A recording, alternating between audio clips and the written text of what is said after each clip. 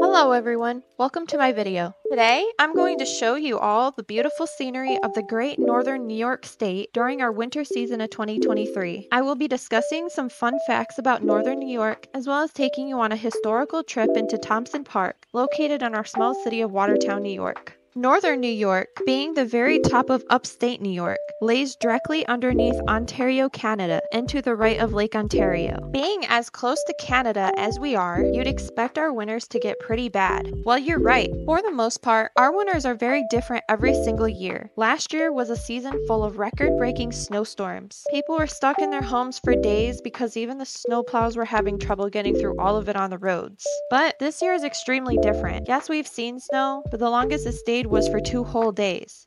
Not 5 feet in less than 24 hours. I was lucky enough to even capture the footage I got in today's video before the weather rose to 40 degrees Fahrenheit. Besides our wild, crazy forecasts, isn't the snowfall gorgeous? It may be cold, but just taking a walk through a snowy path gets you right into the holiday season spirit. Something you'll see a lot of up here in upstate New York is farmland. I got the pleasure of growing up on land that was a farm way back when. Along the property, there are rock walls that separate the property from all of our neighbors.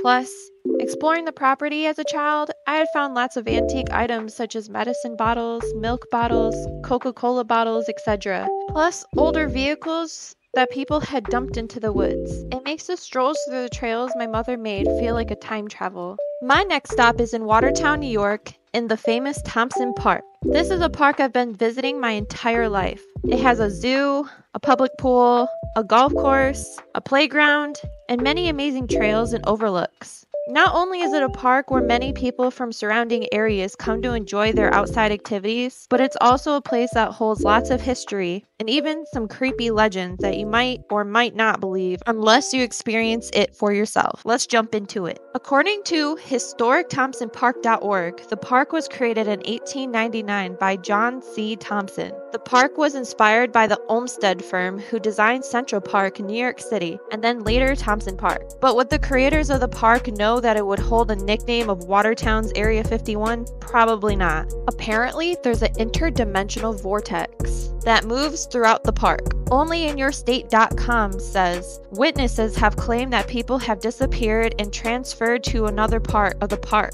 Paranormal investigators have also received very high electromagnetic readings in the park. To make it even stranger is that apparently the government code name for the actual Area 51 in Nevada was Watertown. I personally never experienced anything, but I'm not going to say it that nobody has. I hope you've enjoyed the scenery of our wintry mix this year, the fun facts, and the creepy historical facts of our park here in northern New York. Maybe sometime yourself can come visit the beauty and learn more of our history. Make sure to leave a like, comment your thoughts, and subscribe for another one. Until next time, thanks for watching.